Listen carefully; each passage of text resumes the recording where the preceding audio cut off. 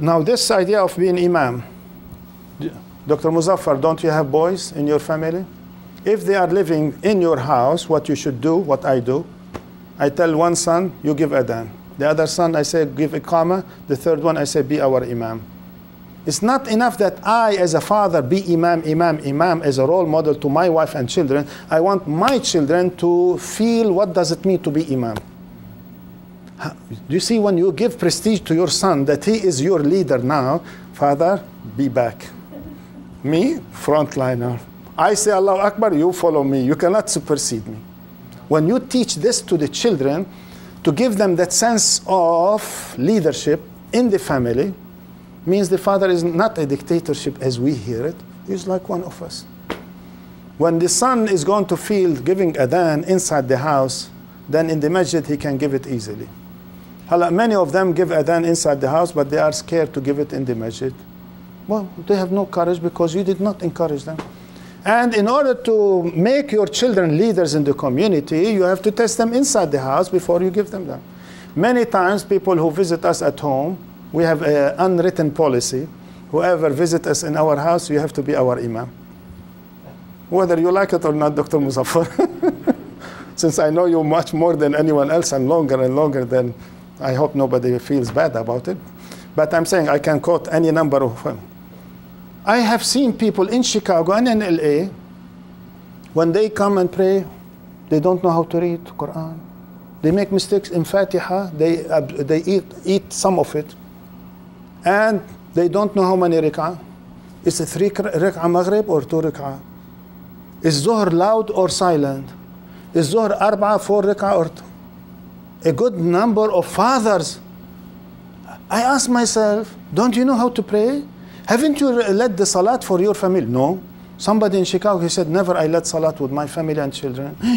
What? How your children are going to be raised as Muslims in the house when you never led salat with your wife and children? How do you want your children and your wife to look at you as a role model when you are not a leader to your community, except a dictator like Saddam Hussein? So the idea is that we have to be, and request is to be with the children, both of you. Most of our husbands, unfortunately, they don't play, they don't even be with the children. You take care of children, not me. Oh, yes, sister. How would this work for women who are working more hours than men? My respect for sisters and husband, which is more important for you, your career or your family? So. Yeah, but in some circumstances, women are more educated than men, or they are more talented than men, and out of necessity they have to work. Then the husband has to act also, work it as a babysitter, as a housewife, man activity, because of the situation. Suppose you accepted a man who is less educated than you, and you are the professional sister in the society, and you are so-called the money earning with blood and sweat. So he has to understand that, therefore, he has to help you. Is it not true Rasul Sallallahu Alaihi Wasallam used to help his wife? His wife Khadija brought all the money.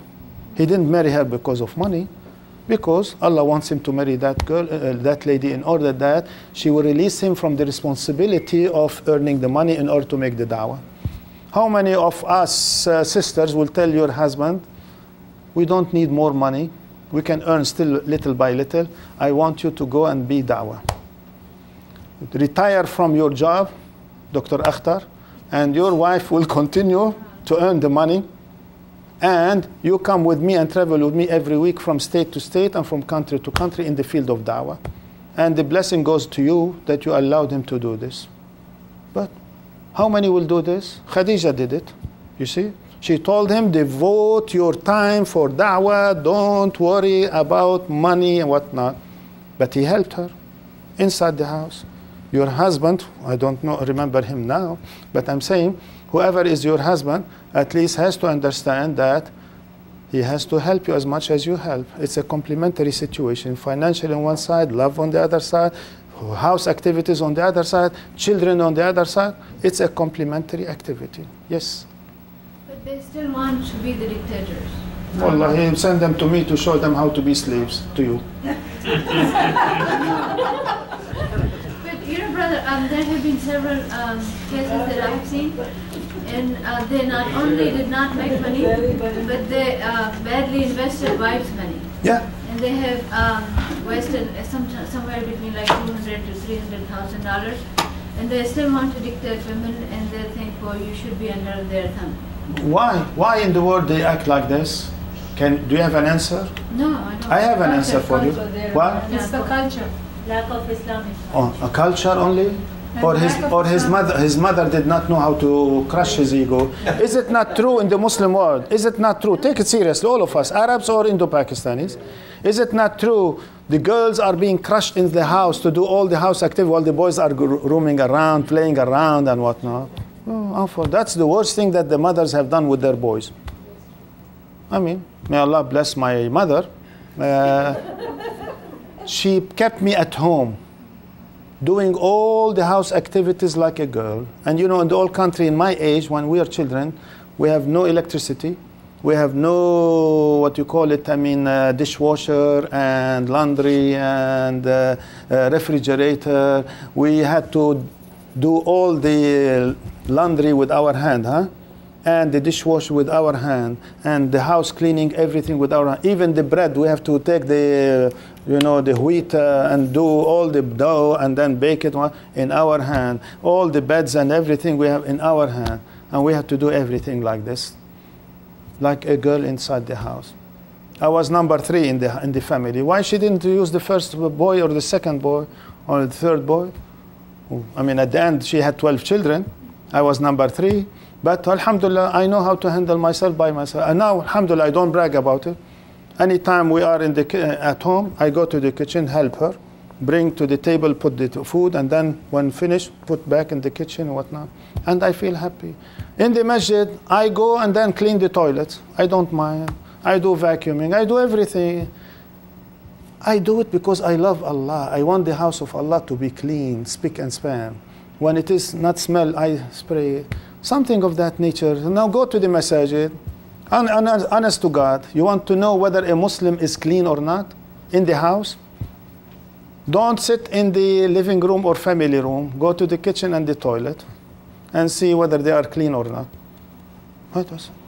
They tell you when you go to a Muslim family, don't go to the kitchen and don't go to the toilet.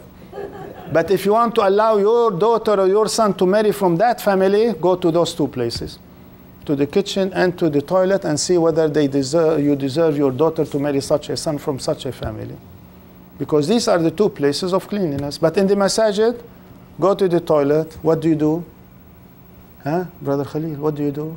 You take off your up, and you are afraid the najasa. Unfortunately, we don't know how to do cleaning. Is it okay now? The don'ts, same both of us.